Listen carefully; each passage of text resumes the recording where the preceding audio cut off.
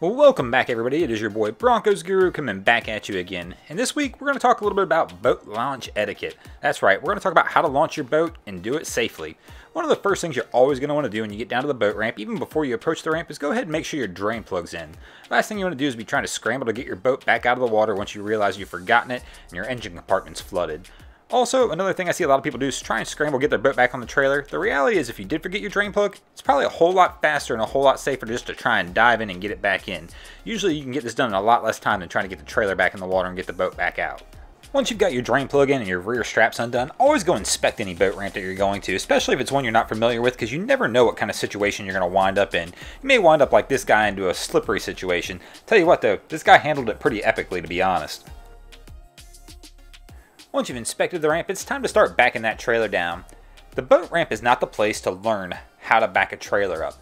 If you don't have a whole lot of experience with this, do yourself a favor, take your truck, your trailer, and your boat, maybe to a school parking lot or a mall parking lot on a slow day, and go over there and just try practicing backing it up. If you're trying to do this on the boat ramp and learn it, you're going to give yourself a lot higher stress, and you're also going to stress a lot of the people around you out as well. Even once you've figured out how to back your truck up, there's still some silly mistakes that get made down at the ramp that'll cause a truck to take a swim. Some people forget to put the truck in park, some forget to set the parking brake, but I bet the most common ones are a slippery boat ramp somebody can't get up, or they're trying to pull their truck out and they think they're in drive and they're in neutral, and by the time they figure it out, it is too late and that truck's in the water and they can't get it back out.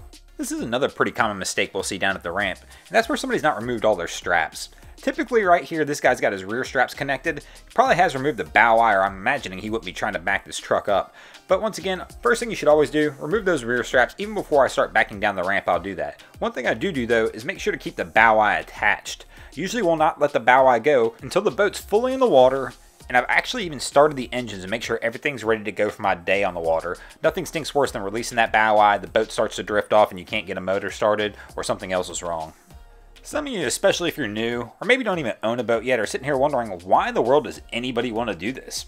And tell you what, we haven't even really hit the most stressful part of this, and that is trying to get this boat back on the trailer at the end of the day.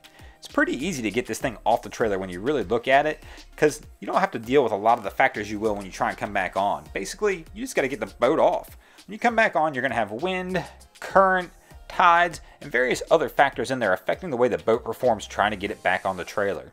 This really can be one of the most difficult parts of boating, and it does take some time to master, but I'll tell you what, if you take a little bit of time to practice, usually what I would tell people to do, find a buoy somewhere out in the water, just take your time going around and try and getting as close to it as you can at slow speeds without hitting it. This is a lot like docking. Approach this trailer no faster than you want to hit it, because at some point you are probably going to hit this thing.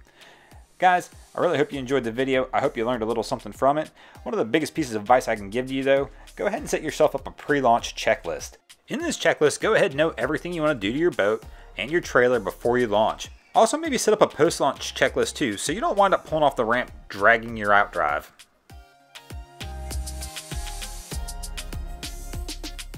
If you haven't already, go ahead and follow us on Facebook or Instagram. If you ever see anything crazy going on in your waterway, shoot us an image and let us know what you saw. Also, if you haven't yet, drop an anchor on the subscribe button. If you don't, I'm coming to steal your props.